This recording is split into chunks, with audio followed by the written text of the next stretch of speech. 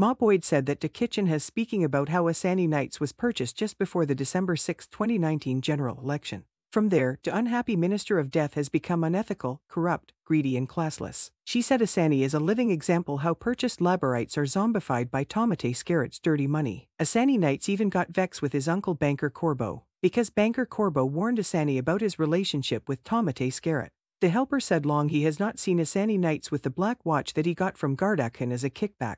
Ma Boyd said some years ago, the apron minister, Asani Nights took the Tomatay Skerrit's Grabberment before the court for money owed to him as a contracted engineer. She said then just before the 2019 general election, Asani Nights and his wife Bossy Nicole had a bad experience with their baby at DUMBLEC. So Asani vented on Facebook by posting, to the responsible authority ... The new hospital infrastructure may be fine but if the service is archaic then we still have problems. How dare you tell me leave my child because the mother is there now. Might as well tell both of us leave the country. Sick. She said but as soon as Asani Nights was purchased to become a senator and minister in the Labah Cabinet after the 2019 elections, he took down the post. The helper said not how to bird put down Lil Willie Tony's lazy post for Devet's firm sulfuric post. Ma Boyd said that God don't like ugly. 3 years later Asani Nights was made Minister of Death in charge of the same morgapital. His wife, Bossy Nicole was also made the Director of Engineering Services at the same morgapital. She said but under their watch, the archaic service has become worst. The morgapital is unwelcoming, depressing and empty. The helper said that Asani Nights is a cheap, pompous, arrogant, greedy, kickback specialist.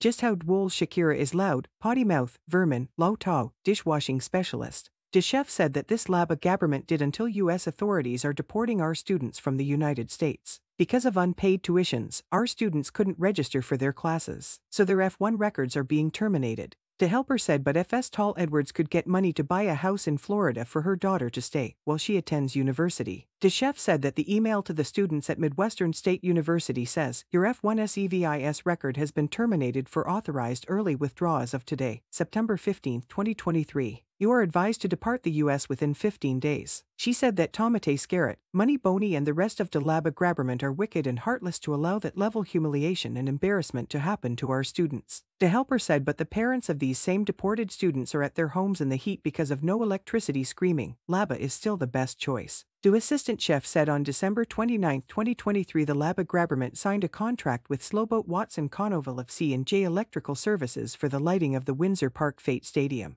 She said that it was a 3-month project to install 6 new poles, light towers at a price of $2.4 million. But up to now, Windsor Park is more dark than the 10 years, $300 million geothermal project. The helper said and Tomatay Skerrit still gave the Windsor Park's backup generator to 630 DUMBLEC. The assistant chef said that 9 months later Showboat Watson cannot tell Dominicans why he has failed to start the 3-month lighting project. She said that purchased Minister Senator Oscar and PS Senior Whiteless need to tell us what happened to the $2.4 million.